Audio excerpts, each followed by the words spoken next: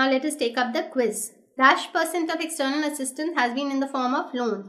90% of the assistance that we get has been in the form of loans. The share of concessional debt in total external debt has reduced over the years. Earlier, nearly 25% of the debt was concessional. Now, 10.5% is concessional. The percentage of external debt towards GDP in 2013 was 23%. Dash ranks among the top 10 debtor countries in the world according to the India ranks 3rd.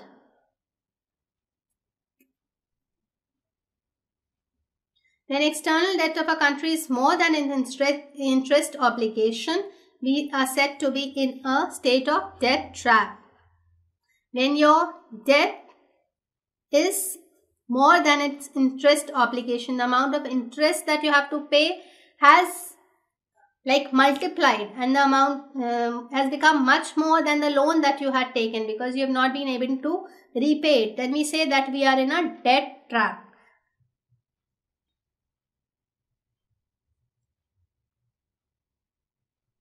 Economic development of a country cannot be achieved without foreign aid, profit making, domestic savings or external borrowings. It cannot be achieved without domestic savings.